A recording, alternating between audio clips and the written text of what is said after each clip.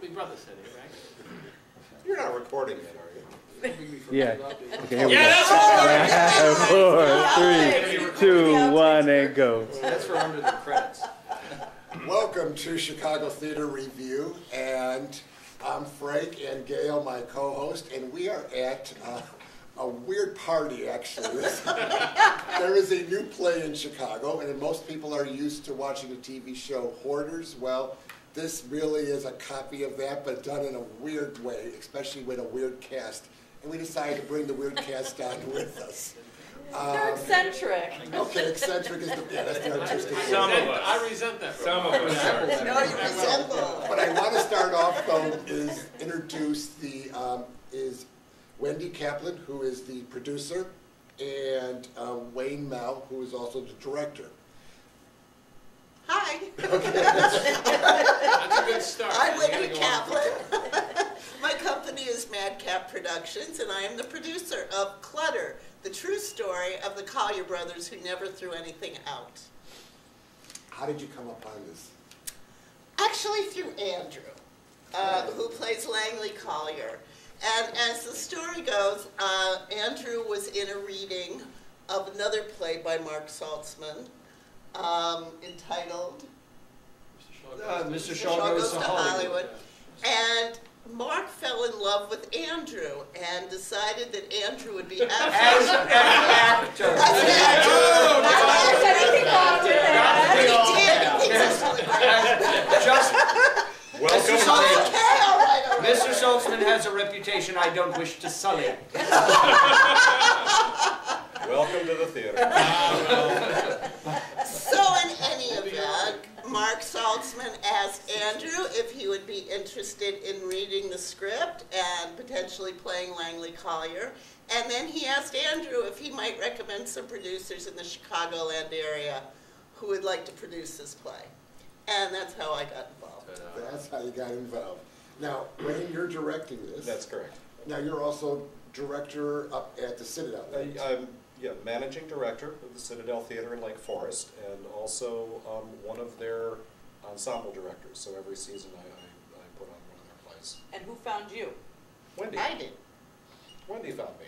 I produced a couple of shows up at Citadel that Wayne has directed. And a couple of the actors are from the Citadel also, right? They have worked Who's there. all from the Citadel? No, see, Raise your hand. That's how I knew Wendy. Okay. Yeah, and that's how I knew Michael, but Ed and I have been doing shows together for over 15 years. So Scary. Because most people haven't heard of the Citadel. I mean, it's a very small theater company located in Lake Forest, right? Yes. correct. So people have to just drive all the way up there. And Chicago people, you know, they can be, but you can't get there by train. But it's well worth the drive if you go. There's a pretty good theater up there. I'd make the trip up, I would think. Thank you for that plug. A plug for Citadel. So Wayne, what got you involved with this thing? Well, Wendy had this script, and she had Andrew as an actor all ready to go, and she was looking for a second opinion. She looked at me and said, oh my God, I'm putting all this money into this. Look this over. Just tell me I'm not making a mistake. And so I read the play and I looked at it and said, no, you're not making a mistake at all. It's a wonderful script, and you can do this with it. You can do this with it. You can do this with it. And the next thing I kind of have a job offer. But I started, the first time I read it was really more just to give advice to my friend as opposed to make a bid for a project. So it just kind of all escalated. Now this is a Midwest premiere because it originally was seen in Burbank, right? California had it done. Pasadena. Pasadena did it first, and now it's that was back in what? 2003, 4. Yeah, so it's been a while since this is the first time in Chicago. Yes, it is. So what made you decide on this of all plays? Is it because of what's going on? Well, Mark Saltzman is a 7 Emmy Award-winning playwright, a former partner of Jim Henson with the Muppets. His writing is just spectacular, and I was very, very flattered to get this opportunity, really. And so I thought that this is such a wonderful play, and so timely because of all the hoarding shows on television right now, that I thought, what better than to do a play that would, encompass the hoarding. Well, I was surprised because, you know, hoarding, yeah, they start out in one show and now it's like 4 or 5 TV Exactly, shows, all exactly. do hoarding. But there are no plays about hoarders. There's no place until I first read this. Now, this is based on a true story. Yes, it is, the Collier brothers in New York in 1919. In fact, Wayne and I went to New York in December, and we went to 128th and 5th, and there is now a plaque where the Collier Mansion used to be that says, I think it's Collier Park. So they've made it into a little park, but we could actually see where the mansion was back in the day. Now, When we got here, they were filming their B-roll, and I was laughing so hard. These guys back here are all in the show. They're all going to introduce themselves, but they seem like they just work so well together and have a great time. Am I seeing correct? I can't stand any of it. Great actors. Really, we've never actually met before today. We all have separate dressing rooms. Well, you're wonderful actors. Then. Why don't you guys all introduce yourselves and who you play? And... I'm Stephen Genovese. I play a variety of characters in Clutter, all rolled into the name Guy Number 1. And you work with another. Yes, I'm artistic advisor for Boho Theater here in the city. I've been working. Which I'm going to tonight. Hooray! Awesome to see cartoons. Fun for Boho. Yeah, I've been an actor and director in Chicago for about 25 years. Yes. I know your work. And I am Tim Walsh, as well as Steve. I play a variety of different roles, all rolled up into Guy Number 2. And as my first experience with, yes, exactly, that was nice and pretty bow. My first experience with Madcap, but worked with Wayne on a couple of projects, and we're a great ensemble. It's great to work with. You, And sir.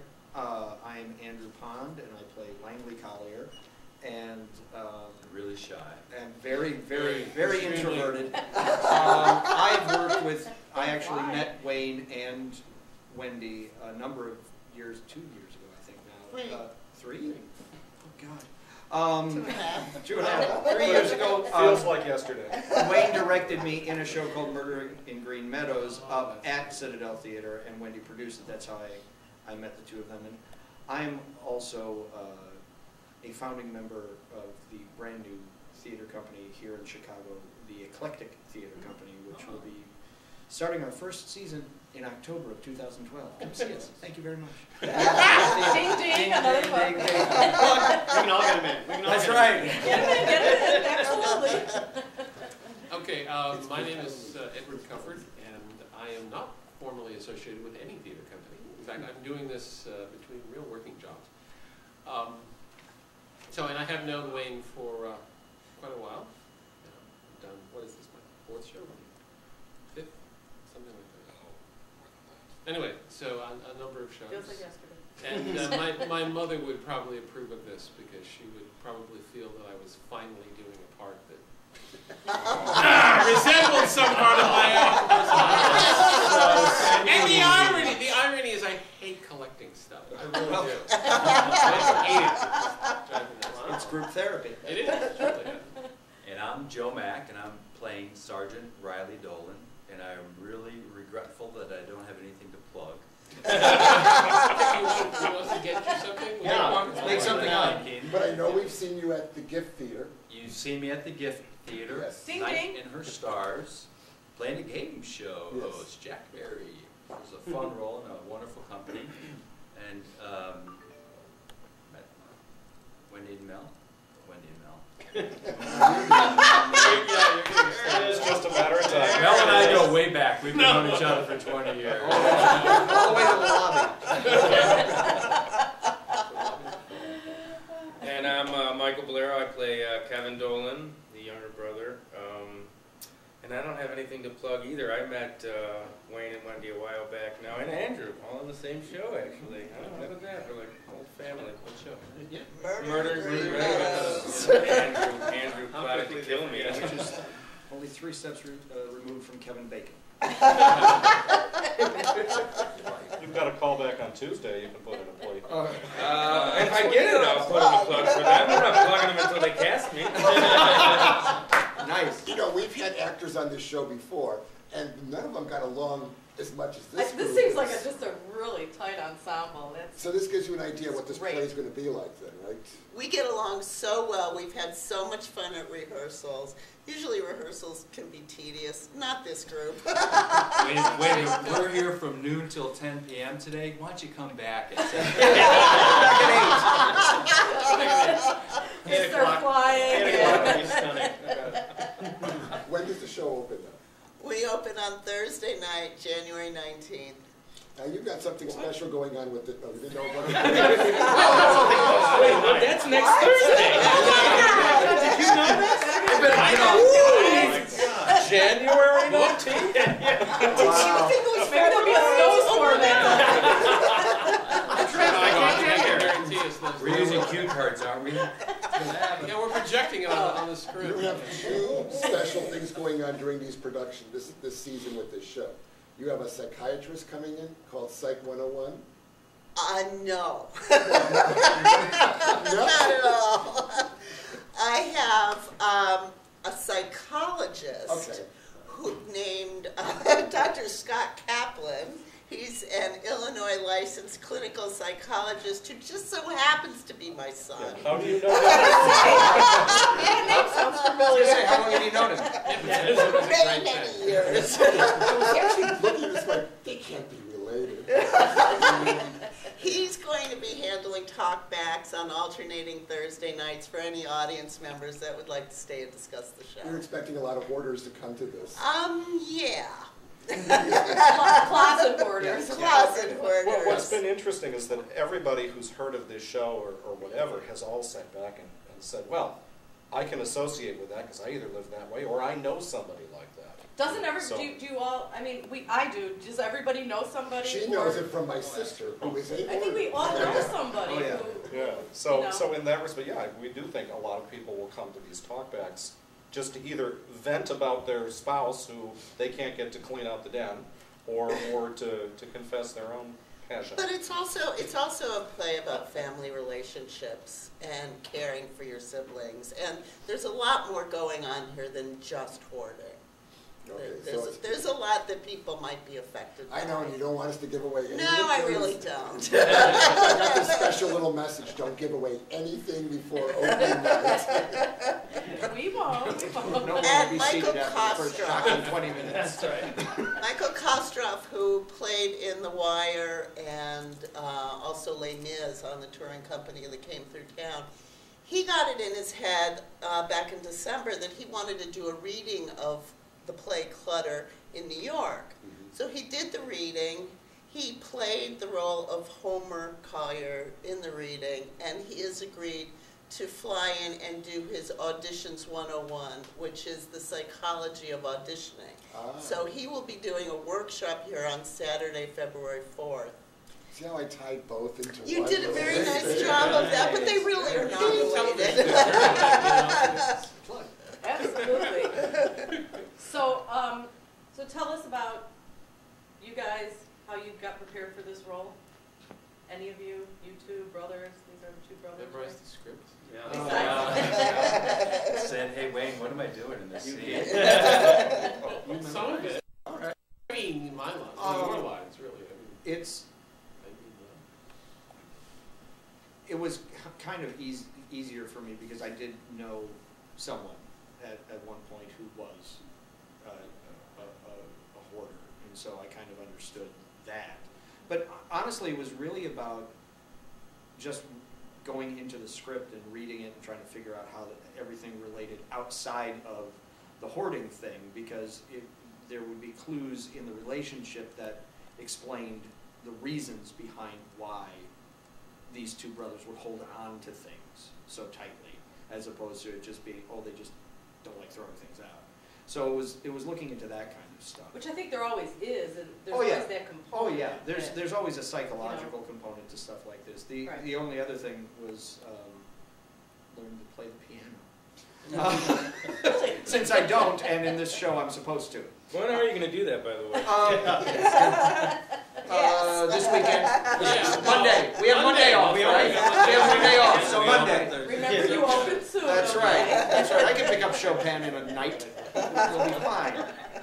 Kind of rested. Is there Yes, anything maybe. special you need to tell us? Anything that we should know what's coming up soon? What's in the works? Oh, I can't, well, I can talk about one thing. That's Oh, it. okay. Yeah. You're secret Why in does the here. champion of the You all Sunshines discuss. always get the scoop first?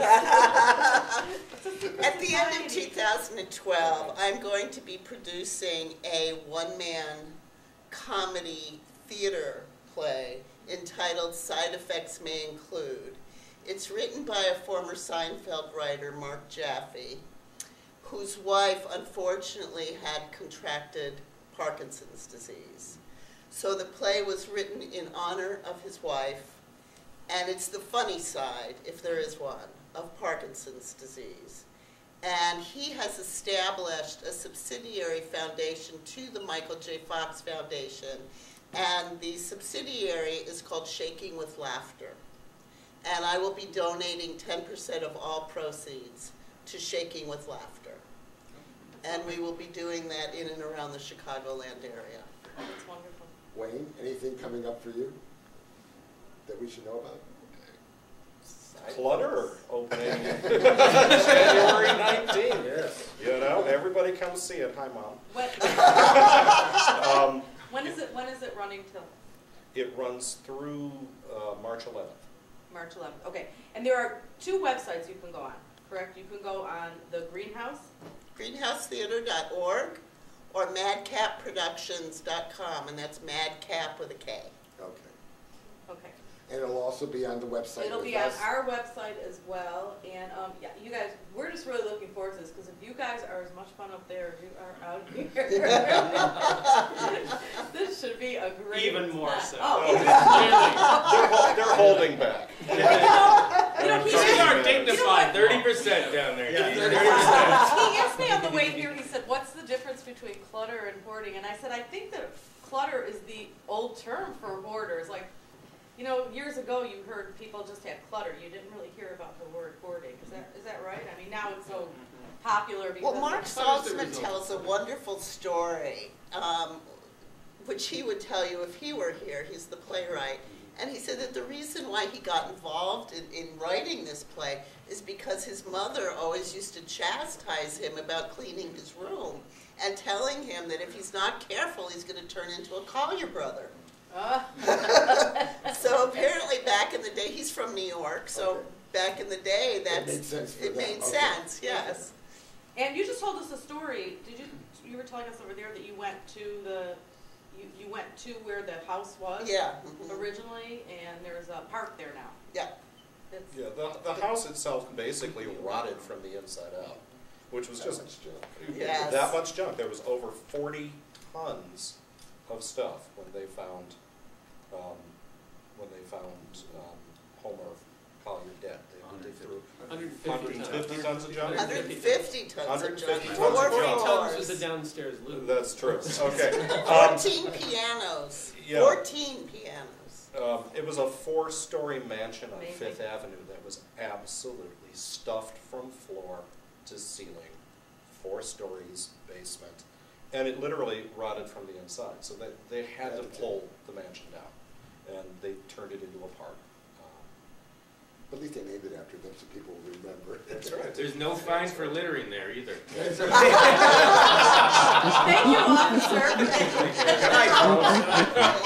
Well, it is funny that nobody today seems to have heard about this story, but it was a You're right. huge media sensation at the time. They had, 4-story mansion, eccentric millionaires that people only ever saw at night, and then one of them is found dead under 150 tons of clutter. His brother, Langland, this is the press stuff. This is the press See, stuff. I avoided asking that question. Who did it? But that I won't tell you. But the other brother was missing. Okay, one brother dead, the other one has fled. Nobody knows where he was. This was a story of international proportion. There were sightings all over the world, just like Elvis sightings. He's in Peru, he's in Europe, he's in hiding in Alabama, he's wherever. That's the first place I went. That also happens to be my summer vacation. Look at me, I blend. But there were reported sightings all around the world. There were rewards being offered by all the major newspaper for any information as to his whereabouts. It really was a very huge paparazzi type story. The war had just ended. They were looking for happy news to fill, well, not happy news, but sensational news to fill the newspapers, and they built this into this frenzy. And it's interesting that, you know, it's only 70 years later, and, you know, it's completely vanished from the public consciousness. So you're getting to see a show, and you're getting some education about something that, you know, a true story that happened, so. So we'll get everybody to come down here. It's at the Greenhouse Theater, which is right on around Lincoln Lincoln Avenue. Avenue. Plenty of parking, easy parking. Lots of restaurants around the area, so come out and make a night of it. And be sure to see the show. We're really excited because you guys are really a fun group here. It's a fun show. It's a really fun show. I want to thank you all for taking time out of your rehearsals because they're here until 10 o'clock tonight. Yes, we appreciate We got it. plenty of time. We'd like to thank you for taking time. Yes, thank you for taking time out of You our should have a case of beer so you can enjoy it even more. I got one. I'll say okay. All right. I'm not going to say no. We appreciate your time. We're looking forward to the show. Good luck with it. Thank you so much. Your other mentors, all of you. Thank you. Thank you very much. Thank you. It's been a pleasure. From Chicago Theater Review, I'm Frank and Gail, and we'll see you at the theater. And we'll just hold our breath.